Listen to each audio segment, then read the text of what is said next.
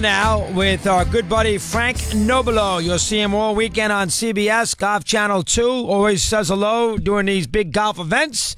He's at Augusta, and we have a conversation. Frank, nice to talk. How are you, pal? Okay? Chris, yeah, this is unbelievable. This is what we've been waiting for. This is like Muhammad Ali, George Foreman, all put together, Madison Square Garden. We're here. Oh, looking forward to it. We got a lot to do, and for a change, we spend more time on the field than maybe the golf course, because lots of times you and I chat, we always have conversations about the course, Shinnecock Hills in the summer, obviously British Open, but let's spend a second or two on Augusta, the layout itself, to give the serious golf fan who listens to this a little sense of what to expect. Are there any changes? Is it rained a little bit? Are the greens soft? Did they put the pin placements? Give me a little something on a golf course that we need to know about getting ready for the 4 days, Frank. Let's go there. I love it. You always want the skinny. Well, first of all, which you probably wouldn't have found out till tomorrow, there's two greens that have been changed, 10 and 12, just tweaked a little bit. 10 is a little bit more severe in the front. And 12, I think they're trying to give them just a little more space. You're only talking a yard or so. That green's been completely resurfaced. You'd never even notice it. They're the only two things that really the players are talking about. It's literally perfect. You know, it has that emerald green. I don't know how they get this green color. They don't paint it. I don't even know where they grow this grass, but it is magnificent. And everything's exactly as it should be. I could quote any hole and you'd know. If I said 12, it's a little par 3 across the water, the middle of the Amen corner. If I say 11 or 13 or 15, this is the one golf course the viewer just knows. They know the shots. They remember them. And I think that's the beauty of the Masters for a start. And the wrinkle, there was meant to be rain today in a storm. It hasn't really hit. It sort of stayed away. There's talk that you might get 20 to 30 mile an hour winds on Saturday. So you have all those wrinkles plus a golf course that is just exactly how they want it to. And they will put the flags. The reason why I attend to the flags last is they'll put those hole locations, flag positions, they'll put them in the right place depending on how strong that wind's going to be in the weekend. All right, 2, 8, 13, and 15. Which hole is a no-no if you don't give you a chance for a birdie? The par 5s. No, they all do. The four easiest holes on the golf course are those 4 par 5s. 2 is the dogleg left. Actually, Jack Nicklaus always used to say, you got to be careful on that one. He said if you drove it left, there's a little creek almost like a drain that runs down the left side. He said there used to be a Delta check-in counter there because if you drove it there, you might as well book a ticket home. 8 will test the guys out. It's been lengthened over, but not for a while now. The long hitters always have an advantage at 8 because it's straight back up the hill towards the clubhouse. Most people don't realize how hilly Augusta is. And then, of course, 13 and 15 are the most famous, especially on Sunday, because it's how much do you want to bite off? The Bubba Watsons and the Phil Mickelsons, lefties who like to cut it around the corner, it's a little bit easier. 13's a bit safer for them. But that second shot, Rays Creek it just meanders in front of that green, and it's an evil green, the slope of it. And 15, that was the defining shot last year for Sergio Garcia. His 8-iron second, he had a big drive. He had 8-iron from about 200 yards, and it hit the flagstick. Nate Eagle was back in it. So, yeah, they're there, as everybody knows. The Eagles, the birdies, the 6s, the 7s, all of the above. All right, the par 3s on the front. I'm trying to think what it was. 4 and 6. Is that what it is? I'm pretty sure. Is that right? Yep. 4 and 6. Yeah. 4, and then of course 12 and 16. Which one is the hardest one? Where if you're a golfer of known ilk, you want to get out of there with a par and go home, get to the next hole. Which one? Well, I think the most under-talked about hole on the whole golf course is the 4th hole. It does have a multitude of tee locations, so they can shorten it up, but that's probably the hardest straight-up par 3 without any water or anything on it. So that causes the most concern for guys trying to get off a good start. You have a tough opening hole in the first, chance at the second, a par 5, chance at the short third, which some people try and drive every now and again. And then the 4th hits you smack bang in the teeth. So it's very easy if you just get off to an average start to bogey 4 and be over par. That never gets any love. 6 is sort of the same. No water in play, but a hellacious green. The famous ones, Nicholas said it's the hardest hole in golf, really, 12, because it's just an absolute scorecard wrecker at 150 yards. Well, you got to be very precise. There's no margin for error on number 12. That's the problem. Well, it killed Jordan Spieth twice. The Bubba Watson year was 4 years ago now, and of course 2 years ago with Danny Willett. When he had that 4-shot, 5-shot lead with 9 holes to play. Right. Yeah, it just comes at the perfect time. And also, remember, they don't see water really until the 11th. And that's also the beauty of this golf course. When they reverse the nines, they get you out there with all the undulations and some quick greens and that. And you think, okay, I've got the course, I've got it under control. And then you look at the 11th and you see the pond in front and Race Creek behind. And then you got water at 12 and you got water at 13. You get a little reprieve at 14. Then you get it at 15 and 16 again.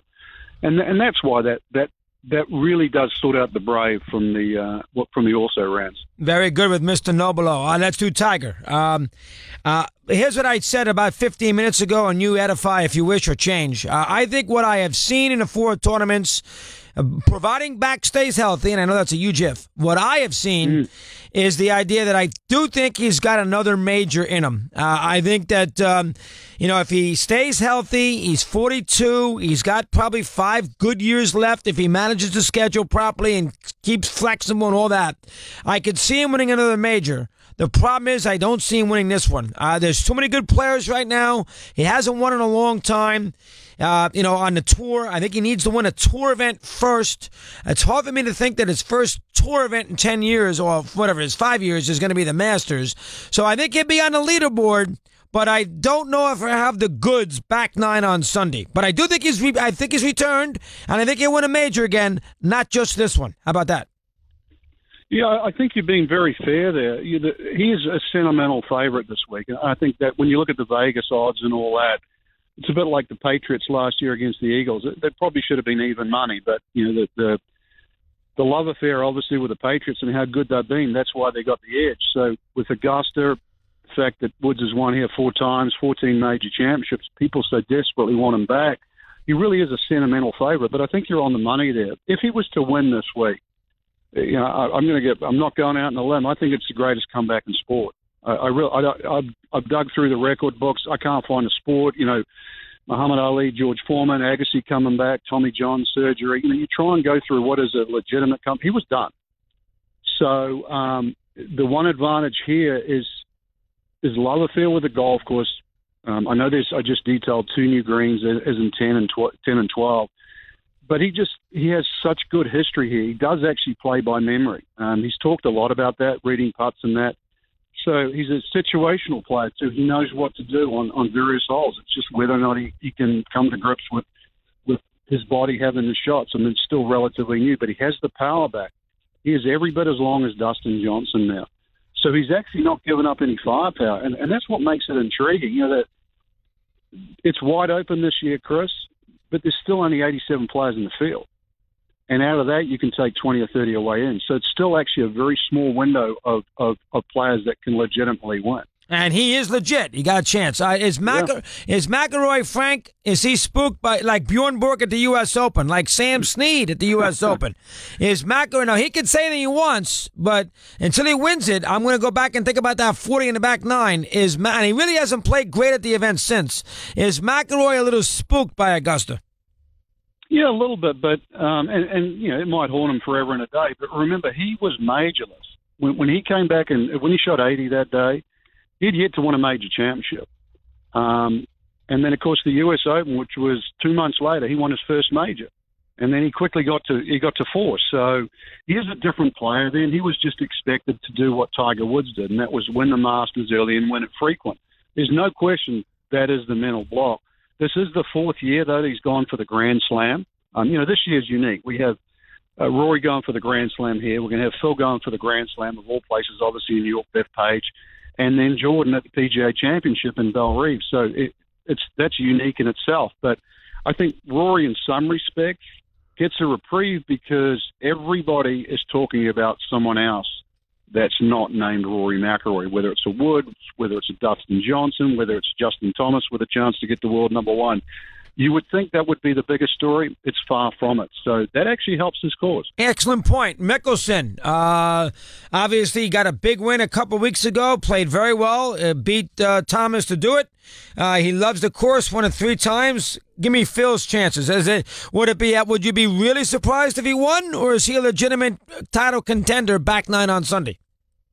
Yeah, he's a contender. I'd put him probably in the second or third phase of people that are legit. The biggest story really vis-a-vis Mickelson was the fact that he and Woods played a practice round yesterday. I know, fun.